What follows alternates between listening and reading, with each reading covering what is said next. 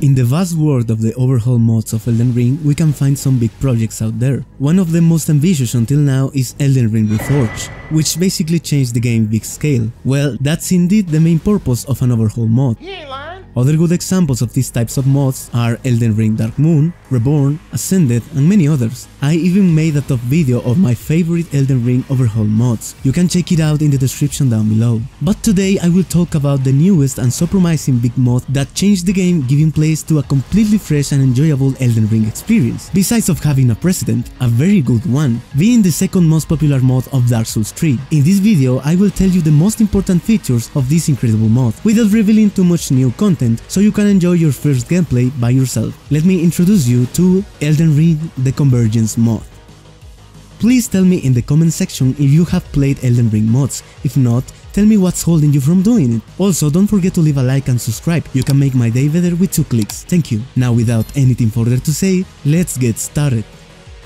What is the Convergence mod? Let's begin with the meaning of convergence to reach a better point of understanding. According to the best scientific source in the world, Google, convergence is the coming together of two different entities. Bro, what are you talking about, man? And in the context of computing and technology, is the integration of 2 or more different technologies in a single device or system. Whoa.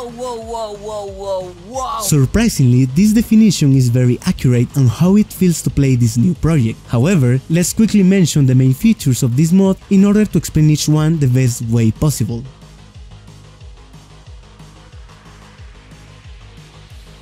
The mod kicks hard with nothing but 30 new unique weapons. Weapons you have to obtain through your new adventure. At the moment I only have 3, meaning that I need 27 more. And how do I get these new bad girls? Well, you have to play Elden Ring like it's the first time. You will explore the world, complete some quests, and eventually you will find them. Nevertheless, in the description you will find a link where you will be able to see the location of each one of the new weapons if you are trying to get a more linear or guided experience.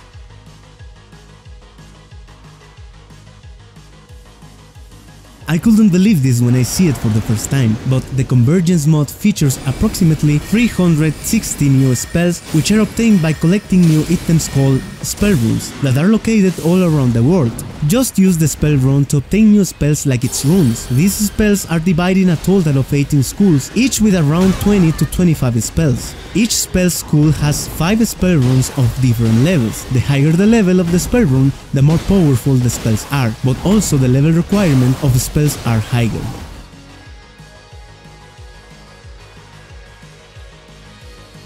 This mod is the project with the highest amount of new classes, and I'd say the classes of Convergence are the most original and interesting of any other overhaul mod, since each one came up with a unique set of weapons, armors, items, and obviously spells. But of course, that's up to you. Anyways, one thing's pretty sure, you will have a huge amount of new possibilities playing with different styles and powerful builds. Do not be afraid of testing out multiple classes until you find your favorite one. It's important to mention that each class will start in a different location of the map. I picked up the Underworld Mage, which its main power is the Frost Lightning, and I started my journey in the lowest part of the Siofra River well.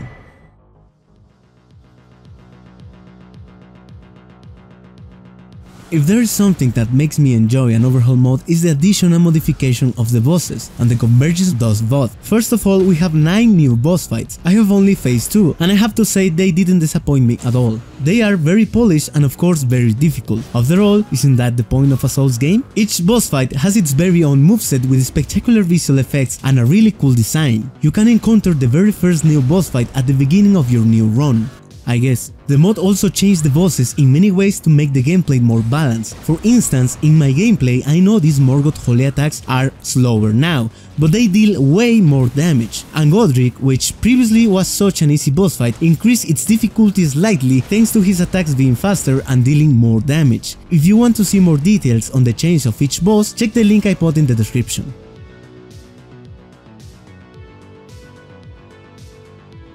The talismans and the crystal tears are not obtained anymore by looting them from the world. There is a new system in the mod called Remnant Crafting, which basically will allow you to get any talisman or physick you want depending on the amount and type of the remnant that you have. For example, there are remnants specifically for the physick tiers of one type. It could be for offense or defense, the same with the talismans. Let's say that there are two main types of remnants and each one subdivides in multiple types with a specific purpose. It sounds weird or confusing, but once playing the game it's pretty easy to understand, and it's a very cool and original way to obtain such important items as talismans and tiers for the physick flasks.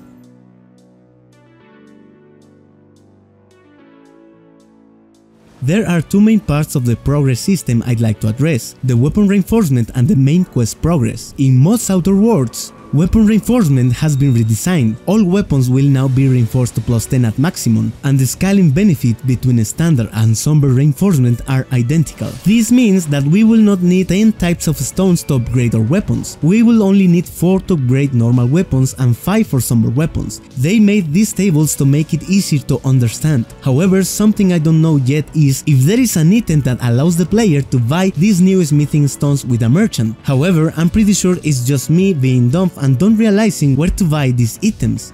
Now let's talk about the main quest progress route. In the vanilla game, you just have to defeat the 4 shard bearers, Godric, Renala or Radan, Morgoth and Maliket in order to progress to the end of the game. However, in this case we will have to kill 5 main bosses that hold something called Keystones of the Forge. I assume that we will not be able to burn the Earth Tree until we get all 5 Keystones, cause we will only get access to the Forge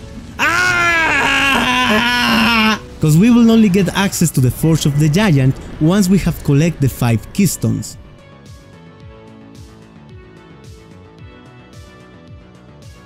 And these are the ones I consider the most important features of the Convergence mod. I'm pretty sure the first 3 will be more than enough to make the people want to try this amazing mod. However, if you want more details or you have doubts, there is no one better than the creators of the mod to solve your questions, so you will find their Discord server link on the description of this video. In my personal opinion, I enjoyed my first 5 hours of gameplay like it was a new game. I love the new system to get talismans, and I forgot to mention a very important feature that has relation with the new bosses called Tree Sentries, which are some sort of tree knights that are located near to the minor earth trees, and it's also related with the earth tree avatar boss fights, because if we beat any of the bosses I previously mentioned, we will be able to teleport to multiple locations around the world, even late game ones. This is very good because it gives a new way to enjoy the progress route of the game, and as I was saying, I love the mod so much. I strongly recommend you to give it a try. It's 100% free, and remember, it's on alpha test phase, so be aware that you might experience some minor glitches. Once again, I invite you to drop a like and subscribe to support your favorite mod showcaser. I hope you have enjoyed this video. It was a pleasure to talk with you again. My name is Carlos and see you in the next one.